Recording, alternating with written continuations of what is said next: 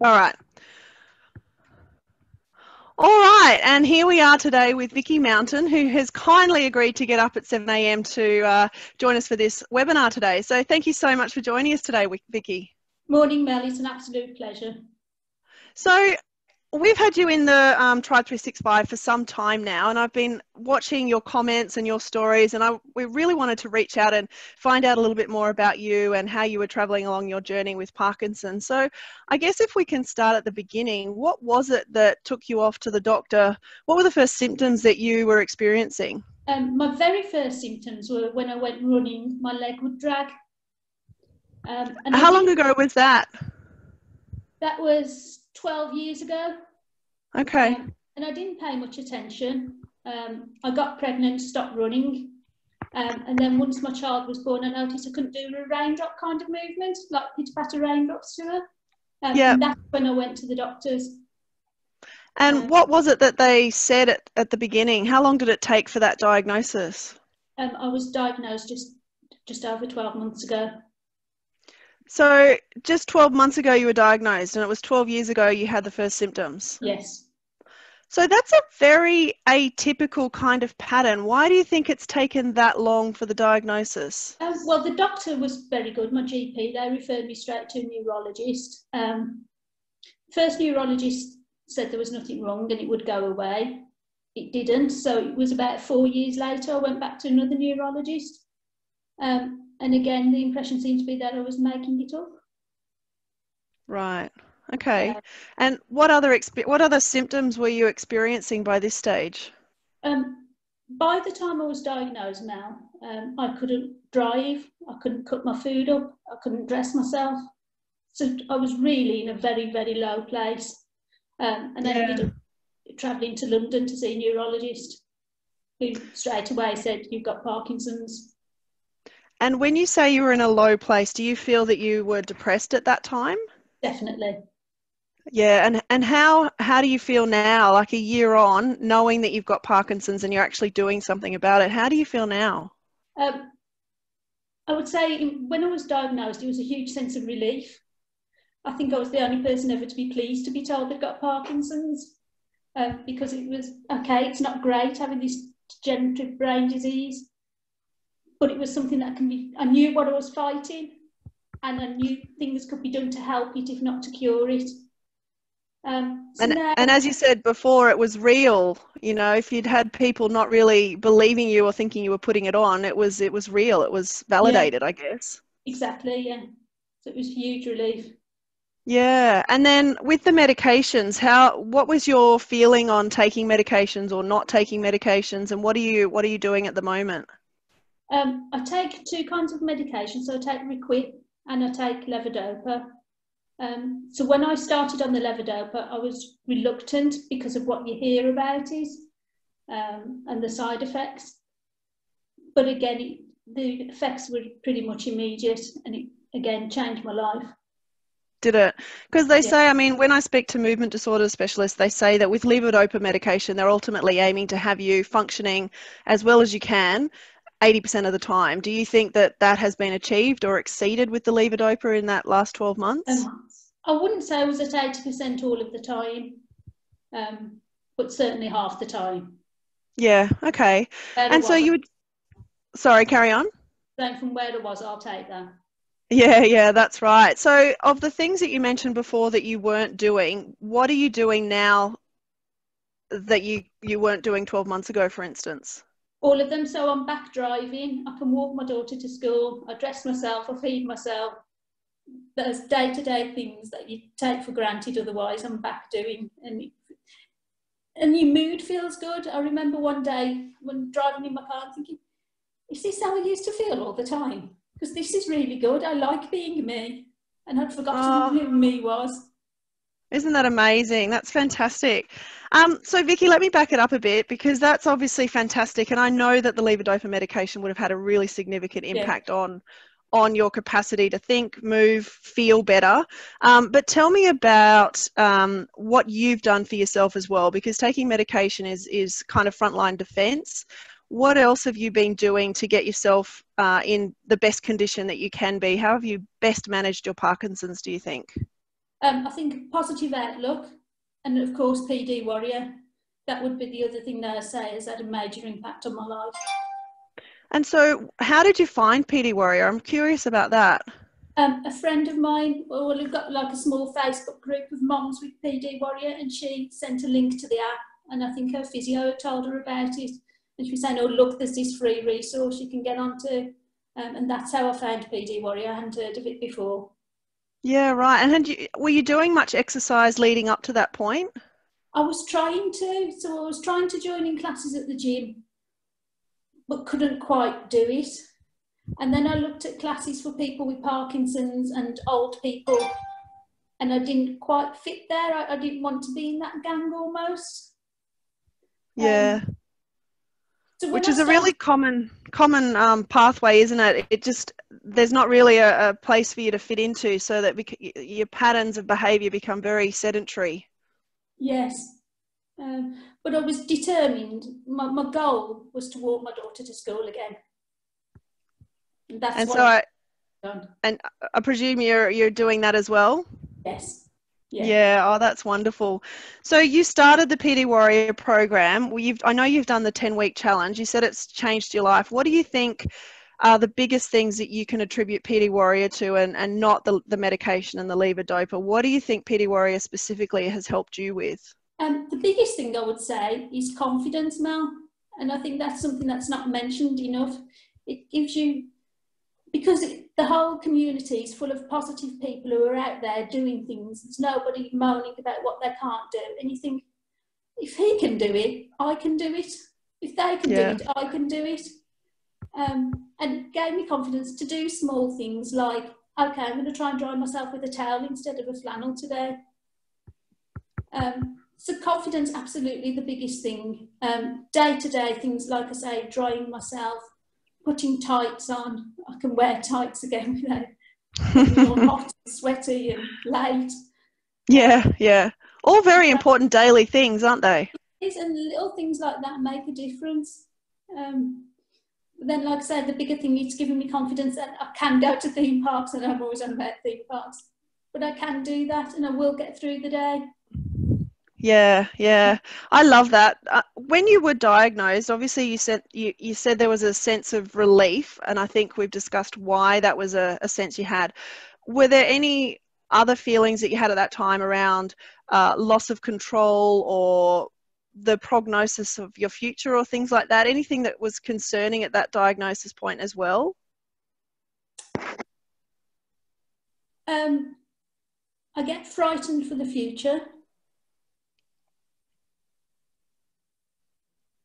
No, it was mainly relief. I think you go through a bit of bereavement curve. So I went through a time when I didn't believe it, and I thought they must have been looking, because I had a DAT scan, and I thought they must have been looking at somebody else's scan. Right. So mainly relief. Mainly relief. With the other side of things, so I guess concern about the future, or concern. What is it that worries you the most about your future, do you think? Losing the ability to do things myself, losing that independence. And you've already you had lost quite a lot of that independence from what you've said up to that point, and then you've had that given back to DOPA and the exercise program. How do you think moving forward now, knowing the value of the medication, knowing the value of exercise, your future trajectory and the progression of your symptoms will be different? Do you think that's had obviously it's had a big impact on your functional level now and how you feel and how you move. Do you think moving forward that will continue, and there's things now that you'll do differently? I certainly hope so, man. Exercise is a big thing. I make sure I exercise every single day. And even when it's hard, you think today is not going to be the day that I give up. Today will not be that day. I love it. There's been a couple of motivational statements on the Warrior website that have stuck with me. Particularly, pick up your short sword, pick up your shield and fight. I was walked along a few times. Yeah, it's great. I think what amazes me in the Tribe 365 community is, as you said, how incredibly positive people are about what they can do for themselves, what their brave goals are, what they have achieved, what they're going to achieve. I think about the Parkinson's population I worked with even 5 years ago, and there was nowhere near the level of positivity that I can see now. And I think it's because people are starting to believe in themselves, getting that confidence back, thinking about a better future rather than just a declining trajectory of symptom progression. Yeah, and thinking about things that you want to achieve. Yeah. For me, I'm hoping to walk up Snowdon. So that's a excellent massive thing for me, and I don't know whether I'll ever actually achieve it. But if I don't try, will I? Well, yeah, that's exactly right. What's your kind of time frame on that, Vicky? Because we might have to come back and revisit that. I'm hoping to do it next May. Next May. Okay, I'm going to put that down in my calendar. Uh-oh. Uh-oh, you've just said it. It's out there. It's public knowledge now. May 2020. Okay, we'll come back and revisit that. Care to share any other goals that you want to be accountable to? No, thank you. Okay, no, that's fine.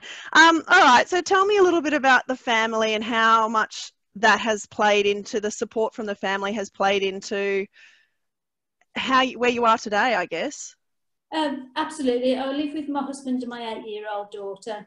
And obviously my husband has been a massive support to me from the days where he was cutting up my food to now taking control of the household tasks and giving me the time to do those exercises.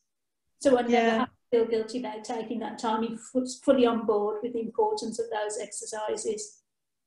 And does he do them? They have a go every now and again. Both my husband and my daughter have a go.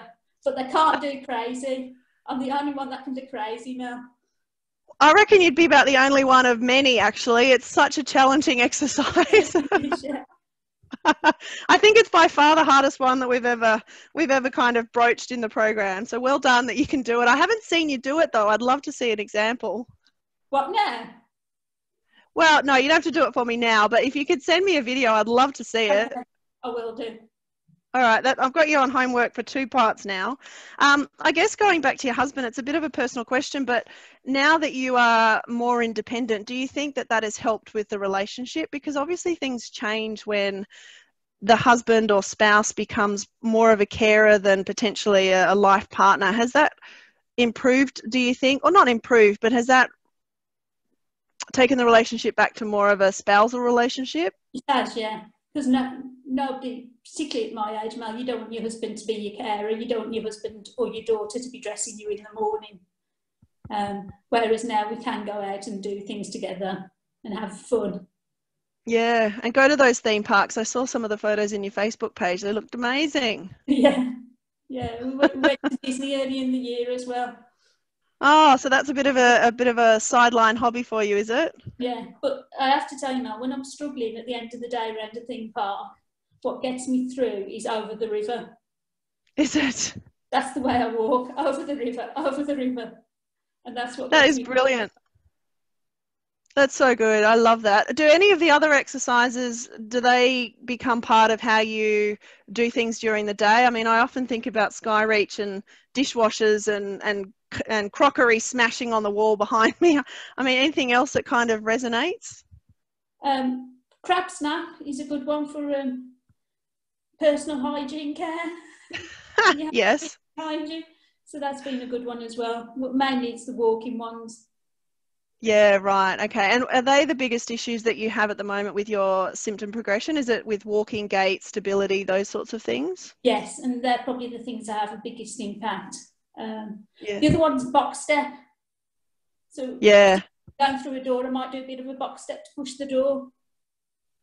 Fantastic. I think you're doing a really good job bringing those activities and exercises into the functional tasks. I mean, that's really what it's about, isn't it? About improving your everyday activities so that they're really independent and functional and, not aggressive, but competent movements. Yeah, absolutely. Yeah, well done.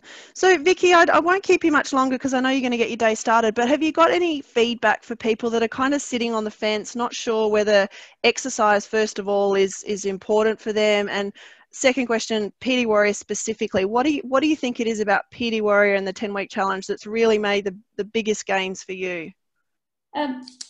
confidence is the main thing I've got from it.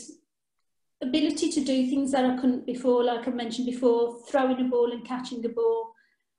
And I feel like I'm doing proper exercise. They're big, strong movements. You feel like you're exercising, like you're gaining something.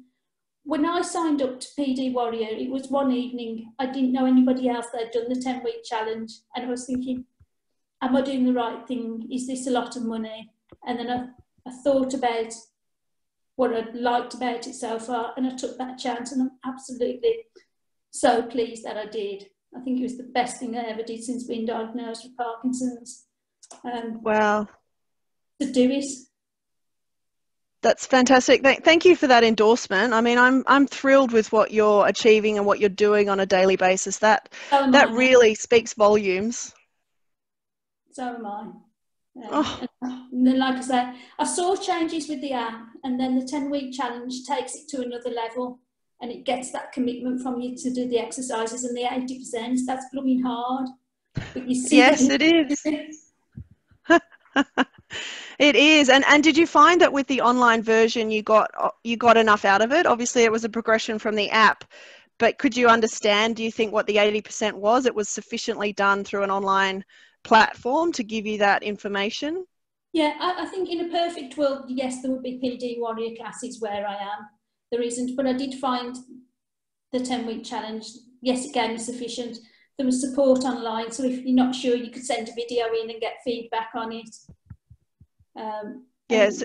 Are you particularly IT savvy, do you think? Do you think people would struggle if they're not familiar with Facebook and online platforms? I think you need to be a user of Facebook, but I'm not particularly IT savvy. That's my husband's department. He's our technical lead in the house. Is he? Yeah, but it was enough for you to be able to manage it with his support. Yeah, I think as long as you can write a post on Facebook, that's all you need to do, really. Yeah. Okay. Well, that's fantastic, Vicky. Is there anything else that you would suggest people do apart from the PD Warrior program? But anything else that you've found has been really good in managing your Parkinson's, helping you? Just to fight it every single day. I view Parkinson's as a bully, because I say it beats me, it scares me, it tries to control me, but I stand up to it. And you need that attitude to fight it every single day. And like I say, today's not the day that you give up. No, you've picked up your sword and you've picked up your shield. Your shield, and you're marching on. Yeah, exactly. Oh, that's fantastic. Vicky, it's been an absolute pleasure chatting with you. I look forward to seeing your crazy video, and I look forward to chatting with you maybe in May or June of next year after you've done Snowdon. Can I just say thank you to you, Mel, to all the work you put in for PD Warrior, because it does make an absolute difference to so many people's lives. Thank you. Oh, it's been an absolute pleasure. And Vicky, it's honestly the biggest reward is chatting to people like you every day who we've only met online and not even face to face before this. And, you know, to hear what you've achieved and how your life is better, that's really what this is all about. And I've learned so much from you and from everybody else that's done PD Warrior. I feel so privileged to be part of this community. So thank you to you as well. Thank you. Enjoy the rest of your day. It's been an absolute honour to chat with you. Thank you so much. And I am sure we'll be in touch back online soon. Excellent. Cheers, Mel. Bye. Thank you so much. Enjoy the rest of your day. Bye, Vicky. Bye.